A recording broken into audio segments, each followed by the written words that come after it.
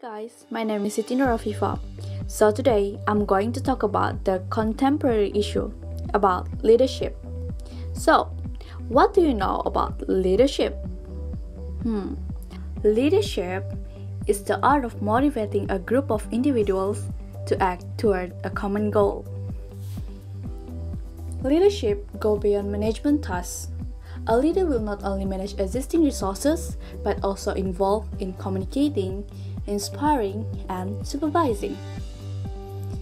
So, are leaders born or made?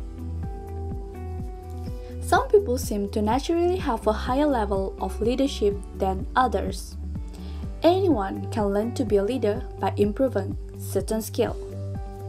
History is full of people who having no leadership experience, but they have qualities and characteristics that help them evolve into these leadership roles. Do you know Steve Jobs? He is a famous example of someone who learned how to lead even though he was not born as a natural leader. Now, let's look into the types of leadership style. The first one is autocratic style. An autocratic leader believes that he or she is the smartest person on the table and knows more than anyone else, and the leader will make all the decisions by their own. Second, the authoritative style. An authoritative leadership style is a sign of confident leaders who pave the way and set expectations while attracting and inspiring their followers. The third one is pack-setting style. Do as I do. This is a phrase that best describes leaders who use this style.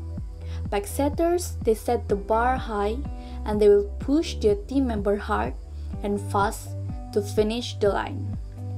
And the fourth one is democratic styles.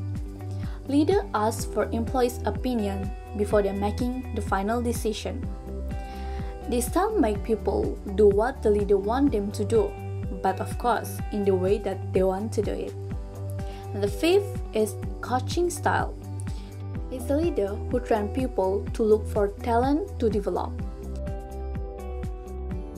And the sixth is authoritative style. This is the leader who practices this style is attentive and support the emotional needs of their employees. And the last one is the laissez-faire style. This is the opposite of autocratic style. This style, leaders seem to trust their employees and let them do their work with less amount of supervision. Now, let's look at the 7 biggest problems with leadership today.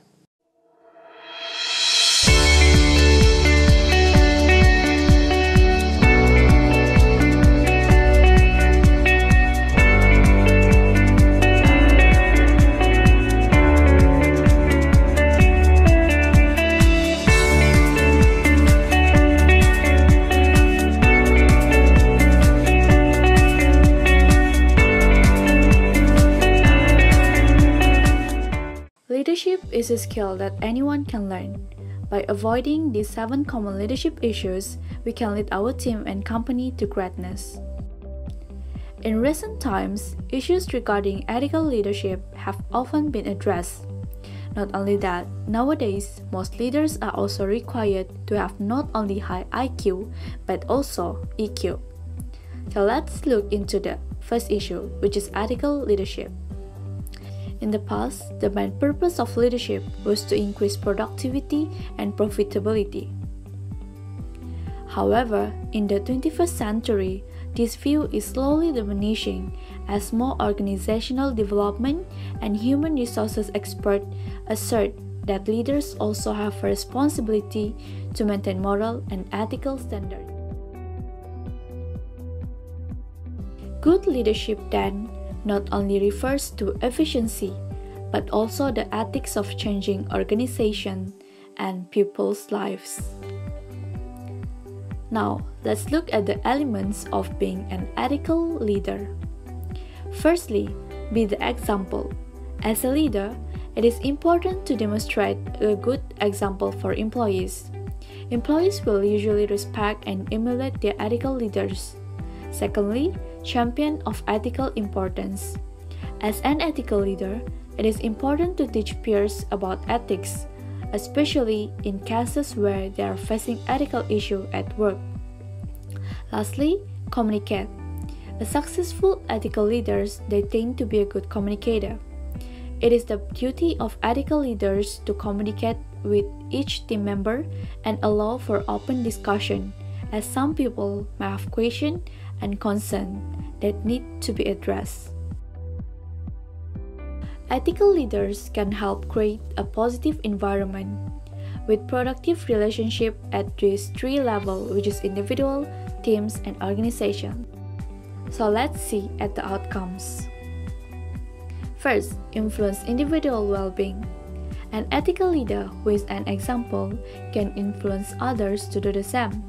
Generally, people are influenced by the interaction that occurs around them. Next, boost up the energy of the team. Usually, the spirit is higher at work when people get along. And the last one, maintain the organization health. When people can respect one another and appreciate the opinion of others, it can help create a productive work environment. And another issue in leadership is leader with emotional intelligence. Over the past few years, emotional intelligence (EQ) has been a hot topic, especially in the workplace.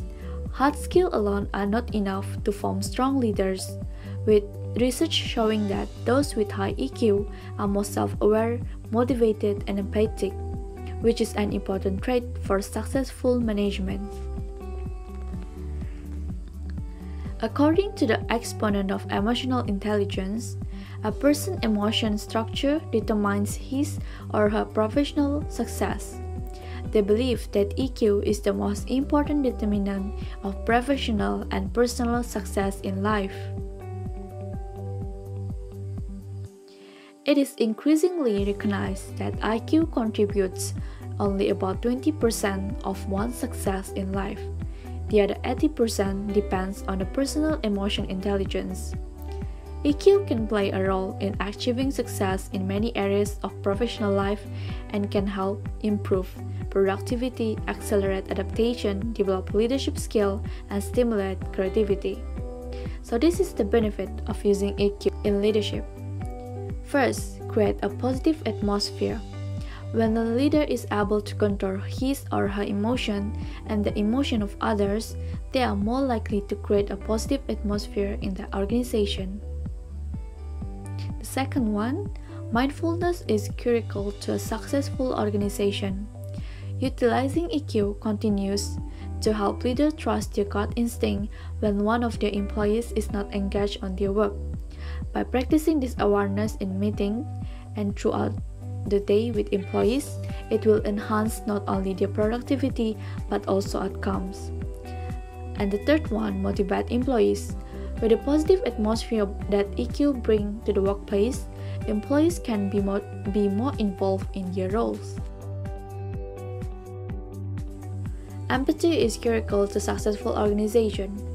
A leader who excels in social awareness and practices empathy will strive to understand their employees' feelings and perspective, which is enable them to collaborate and communicate more effectively.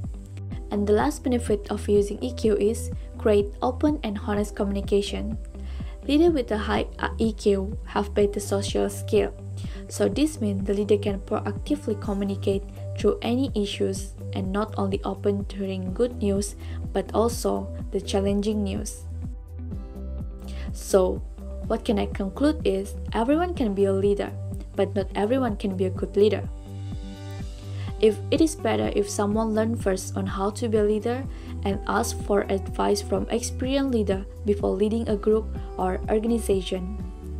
This is because being a leader is a great responsibility for someone, and a leader has the power to influence his or her people either to become more positive or otherwise.